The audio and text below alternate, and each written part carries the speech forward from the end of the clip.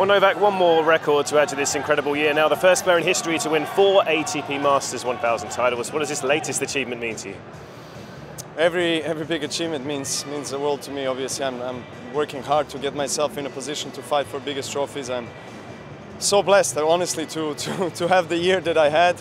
It's incredible. I cannot say I expected it, and I always ask a lot from myself, and I always hope to make the best results possible. But this season has been almost flawless. I've lost, didn't lose too many matches, and won 3 out of 4 Grand Slams, and 6 Master Series, and now I've finished the season in best possible way. So, as I said, I'm very proud of it, but now it's time to leave a record aside for a little bit and enjoy it.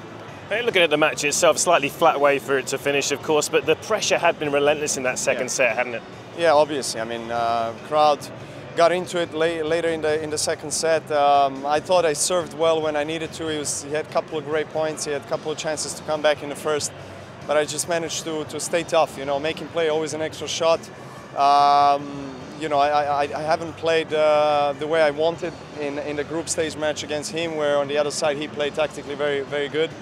And I had to change something, which I did. I thought I played more aggressive with more purpose and more intensity, and I'm just very glad the way the performance went today. Yeah, I mean, you have talked a lot about how amazing this year has been, but not just for you personally. Do you think you can appreciate now that it's probably going to go down in the sort of history of the sport as one of the greatest ever?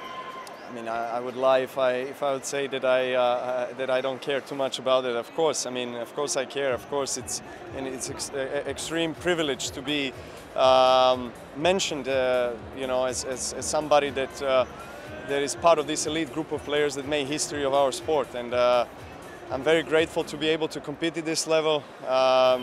Obviously, when you make history, you start reflecting and looking back on where you started and what you did to get there. So I owe a lot to my team and to all the people that supported me all the way through in my life and my career. And yeah, I'm just at the peak of my abilities and playing the best tennis of my life. So I'm trying to enjoy that and keep playing this way as long as I can.